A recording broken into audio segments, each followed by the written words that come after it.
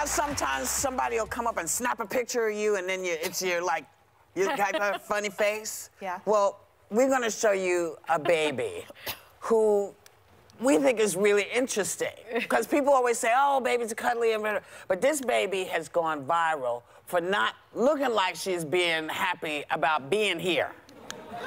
Please check her out. Look at her face. Yeah. Yeah. She's mad. She is like, what the hell? Yeah. Because she was all warm and cuddly. Did you take a speculum to me? Yeah. What the hell? I get it. Apparently, this was a moment in time where somebody caught her face. Funny. But I feel like she's love it. written, Dear Diary. I love it. It's day one. And I don't understand what's happening here. This is my face. I love it.